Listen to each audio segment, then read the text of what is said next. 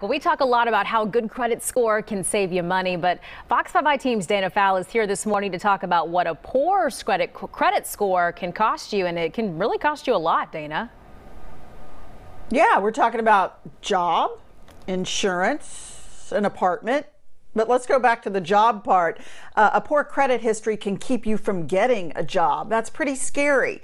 Not all potential employers will check your credit worthiness, but some will, especially if you're going to handle money or manage their money. They want to know what you're going to do. They don't check your actual score, but rather a summary of your history. If a potential employer saw your details today, would you get hired? Think about that.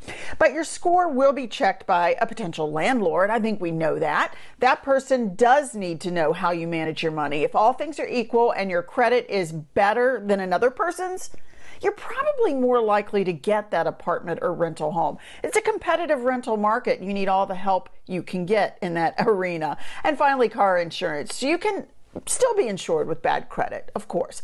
But according to LendingTree, you could pay 61% more than someone with average credit. So these are just three things that poor credit can do or not do for you.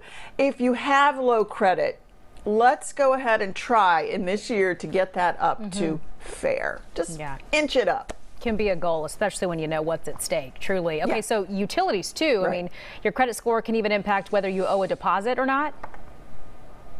Yeah, I mean, for some of us who are older, think back to college when you had a house full of roommates and somebody didn't pay their part of the light bill, and your lights would get cut off. I distinctly remember that. You'd have to run downtown because there wasn't anything online and pay it in person before 5 o'clock on Friday and see if you could get it turned back on.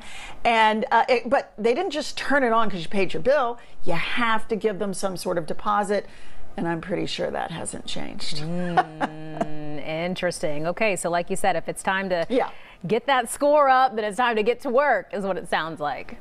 It is. All right. It is. Good to see you. Thanks for the help this morning.